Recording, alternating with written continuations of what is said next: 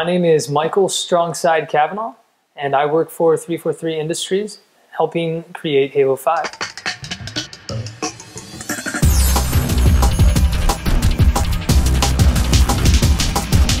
So first things first, because you didn't have a traditional way into 343 Industries. Can you just tell us a bit about your background and how you got into 343?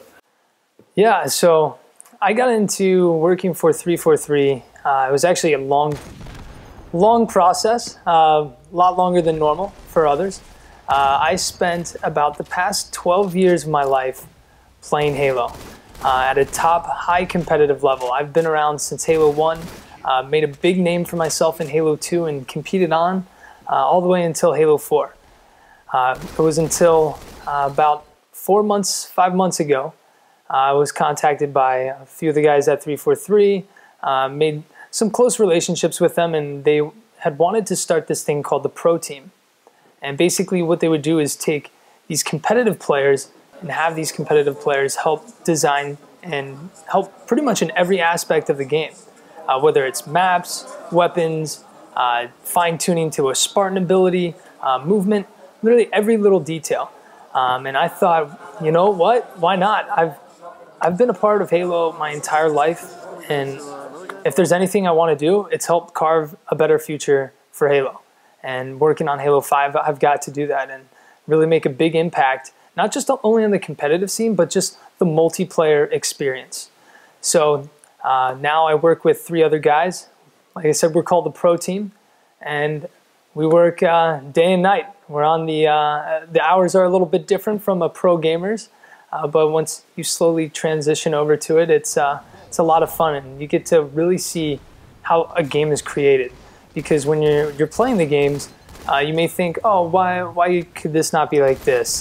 This would make it easier, or why could this not be like this? And you really see one little change to a weapon could take weeks, maybe even a month, just because it's got to go through so many different teams to make sure it's a pass and will work well. Not only well with the multiplayer, but the campaign and other game modes and features within the game.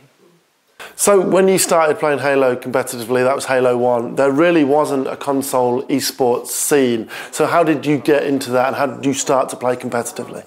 So I found out about some competitive leagues back then, and I started, kind of saving money. My parents pretty much paid for the first few trips, but I used to watch these tournaments online just through a stream.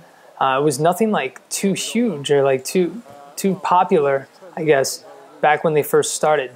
But little by little, they started to grow, and I ended up getting a chance to go to a tournament, placed second, made a little bit of money, and kept going back. And I ended up winning the tournament and realized, you know, maybe I could make a living out of this. And it wasn't just about winning the tournaments. It was about creating an image and a name for yourself.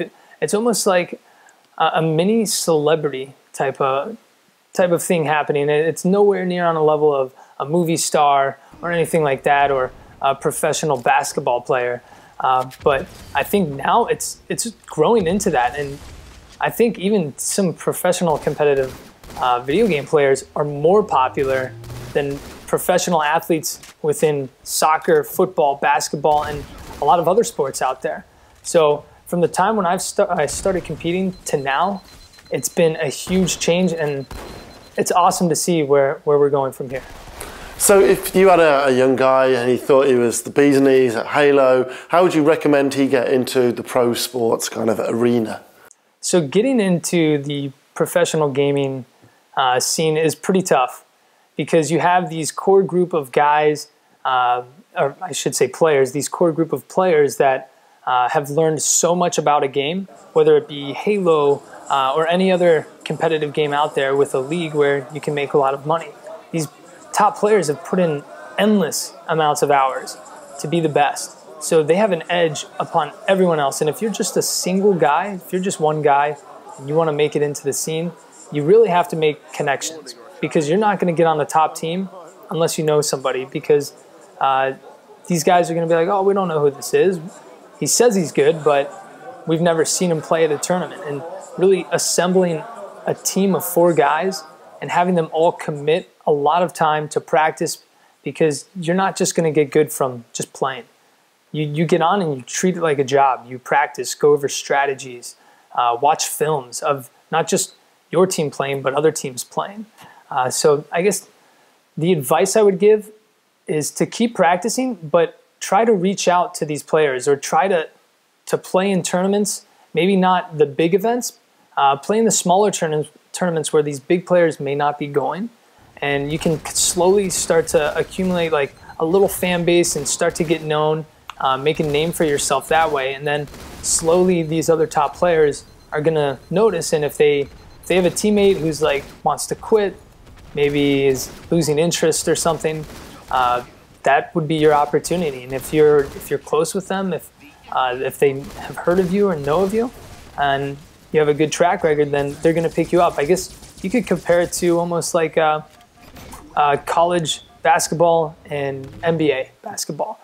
The players are going to get picked up if they have a good track record from college. If they're great players, they're willing to work with other players, and you really have to keep your composure and not get too cocky, because these other top guys, they know so much, and you need to learn from them. Okay, as an individual player, then what can you do on your own aside from these tournaments to get noticed by the big teams like TCM and Vibe and Co? I would say maybe starting up like a YouTube channel, maybe posting videos of your gameplay.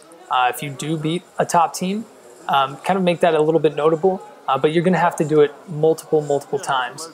These individual players, they do have it tough. It's like any other sport. It's part luck, part right timing, and part skill. You've got to be at the right place at the right time to have that opportunity present itself. Once that door opens, you walk right in immediately, and don't let that pass by.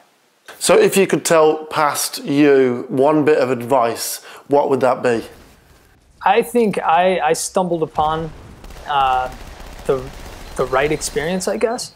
So for myself, I don't know if I would change anything, because I think I got the right path. But for other players, what I did was I just worked really hard. I made a name for myself in free-for-all and 1v1s. I played in 1v1 tournaments in Halo. I was able to play against the best players in the world and ended up beating one of them. And that's when I got noticed. So I made my name through an individual game, or the individual aspect of Halo, and got picked up by one of the top teams because they wanted to give me a shot.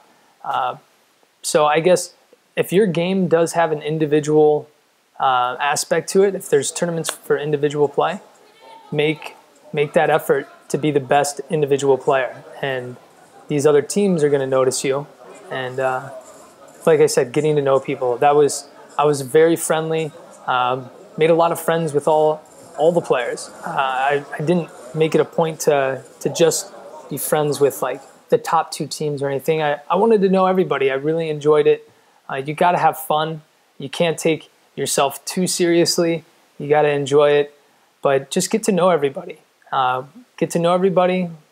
Keep working hard and don't give up. If you really want it, you'll find a way to make it to one of the top teams.